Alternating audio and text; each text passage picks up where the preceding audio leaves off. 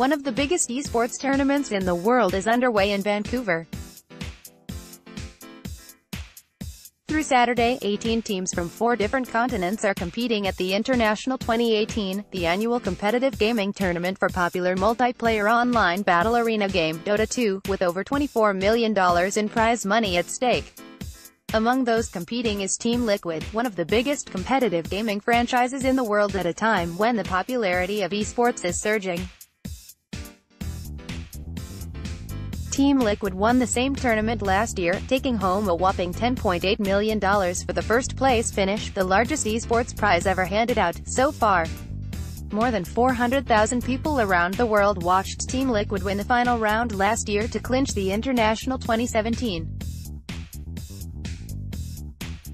Those fans tuned in on a free live stream on the Amazon-owned video game streaming site Twitch, while thousands more filled Seattle's Key Arena. The team has high-profile investors like NBA legend Magic Johnson and AOL co-founder Steve Case.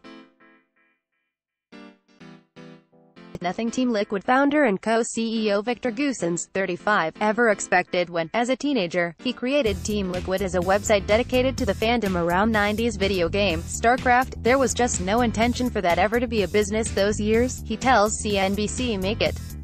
Goossens started Team Liquid as an online gaming community in 2000, at the age of just 17, simply to describe himself and a small group of his fellow StarCraft enthusiasts, he says.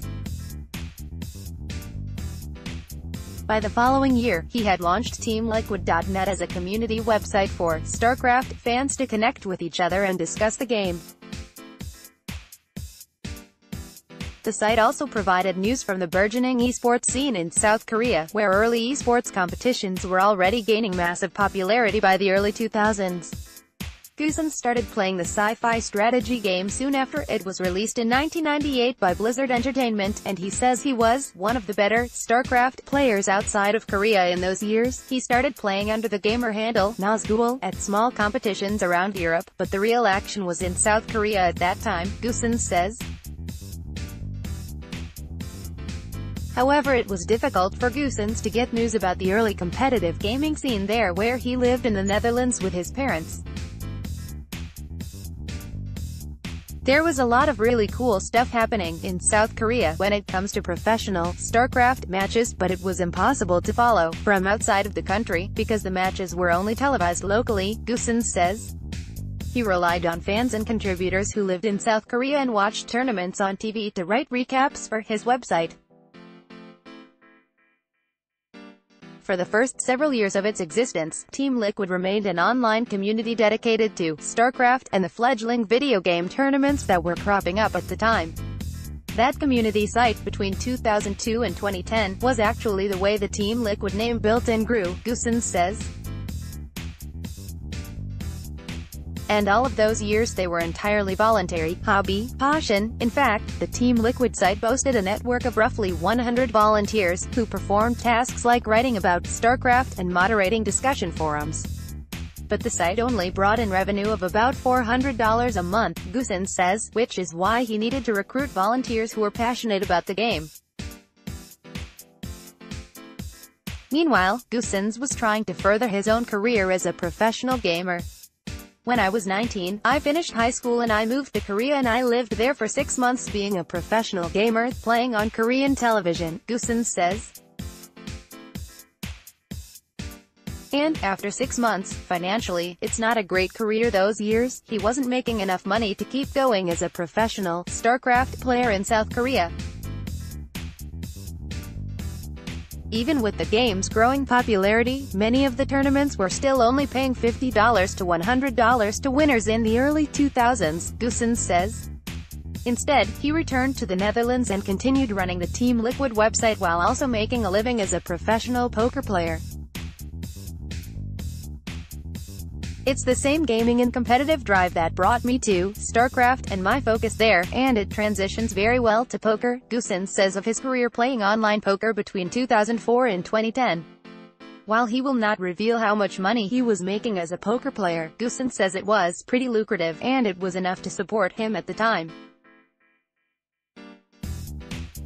He only quit playing poker after 6 years when Blizzard Entertainment released StarCraft II in 2010, with the sequel game triggering a resurgence of interest in the franchise at a time when the esports industry had grown to the point where Goossens felt it was time to return to professional gaming. Team Liquid began recruiting its first professional players, aside from Goossens, and entering tournaments where the prize money had definitely jumped up since the early 2000s, he says. The biggest tournaments at the time offered cash prizes in the range of tens of thousands of dollars, he says. To be fair, Goossens says he was feeling burned out playing poker after 6 years anyway, and he'd always maintained his passion for gaming in the StarCraft franchise, so the decision to go all in on gaming wasn't necessarily motivated by money. Just the fact that something was there and it was growing, that was enough motivation for me, he says. Even those first few years, 2010 to 2012, of StarCraft II, there was not much money involved there. You're talking about the entire revenue of our company those years was less than what top players are getting paid per year today, Goossens says, adding that the revenue figure at the time was way under $1 million, and more in the ballpark 5 to 6 figures. Goossens won only €100 for finishing first in a 2010 Steel Series Benelux StarCraft II tournament, while Team Liquid teammate Jonathan "Jinro" Walsh took home $6,250 the same year for winning a Major League Gaming tournament in Dallas. It soon became clear that the best way to capitalize on esports' growing popularity was to diversify Team Liquid's focus beyond StarCraft. In 2012, Team Liquid signed its first players for Valve Corporation's Dota 2, in which teams of players battle each other in the form of fantasy characters wielding axes, swords and magical spells. The current 5-man roster joined Team Liquid 3 years later, and in 2015 Team Liquid merged with the esports franchise Team Curse.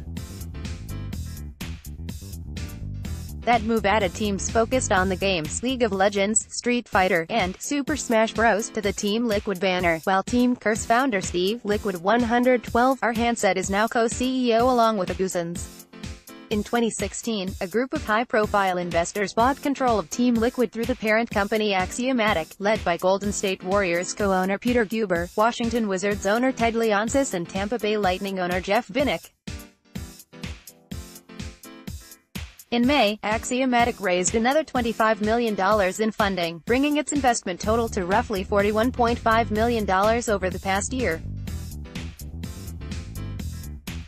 Esports brought in an estimated $1.5 billion in 2017, according to gaming industry researcher Superdata, and Team Liquid has emerged as one of the biggest gaming franchises in the world. Today, Team Liquid has more than 70 players who compete in tournaments for more than a dozen different video games, from Dota 2 to Counter-Strike Global Offensive, and even EA Sports' FIFA franchise. Goossens himself has retired from competition to focus on running Team Liquid with our handset. Team Liquid has taken home more prize money than any other team, more than $21 million, according to an esports tracking site. In June, Team Liquid announced its addition of 5 new players to compete in tournaments for the massively popular multiplayer online survival game, Fortnite. The game's rapid spike in popularity since debuting in 2017 has been really cool to see, says Goossens. The fact that Fortnite developer Epic Games announced a whopping $100 million prize pool in May for its first professional tournament, an esports record, made it almost imperative that the leading esports franchises start fielding their own competitive Fortnite teams. In fact, Team Liquid player Jake Poach Brumley already won a weekly Fortnite event on August 10th to share a $75,000 prize. While Goossens would not share Team Liquid's overall revenue figures, he did say that the most important part of the franchise's business is currently its partnerships with sponsors, including Amazon's Twitch beverage company Monster Energy and gaming hardware companies like Alienware and HyperX. Partners tweet: in fact, Alienware partnered with Axiomatic to build Team Liquid's 8,000-square-foot, $1.5 million training facility in Los Angeles, which opened in March. The team's Alienware training facility features state-of-the-art gaming PCs and other hardware from Alienware in players' training rooms, as well as an on-site chef and cafeteria for the players and a production studio for Team Liquid's content production company, 1UP Studios. Team Liquid's Alienware training facility in Los Angeles. Goossens calls Team Liquid's training facility the most beautiful location that any team has, and he notes that the franchise is already planning a second location in the Netherlands. The players used to just play and live in the same place, Goossens says. The impressive facility is an amazing reminder of how far Team Liquid, and esports generally, has come since just a few years ago, when even professional gamers often lived and trained in shared houses and apartments rented by the team to save money. Team Liquid's Alienware training facility in Los Angeles. Another sign of esports growth and future potential is Team Liquid's partnership with global software giant SAP to develop an analytical software that can collect data in real time while gamers play. The partnership only began 4 months ago, so the software is not fully developed, but Goossens says SAP already provided some insights to Team Liquid's Dota 2 players ahead of this week's The International Tournament. SAP technology. The abilities of certain game characters, and the ways that players use their characters' abilities in conjunction with one another, in the hopes of giving Team Liquid more insight as they plan out a tournament strategy. As esports profile continues to grow, and the stakes and prizes get larger, more and more teams will look to advanced data and analysis for a competitive edge, and Goossens wants Team Liquid to stay ahead of the curve. I think that when it comes to analyzing strategy in sport, it's part of being in a competitive environment, he says. You always have to take the next step to be ahead of your competition. After Team Liquid and SAP announced their partnership in April, Goossens attended a meeting of SAP's sports partners, a group that includes the likes of the NBA and NHL along with the New York Yankees, the San Francisco 49ers and other teams looking to use advanced data to gain an edge over their competition.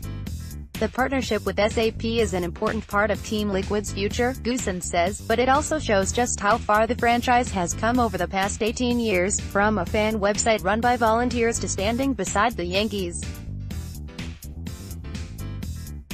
It's overwhelmingly positive for us to be associated with a group of teams like that, Goossens says. I couldn't be more proud. Don't miss, the company behind billion-dollar game, Fortnite, was founded by a college kid out of his parents' house. Fortnite just hit its 1-year anniversary. How the billion-dollar game is celebrating its birthday like this story? Subscribe to see NBC Make It on YouTube.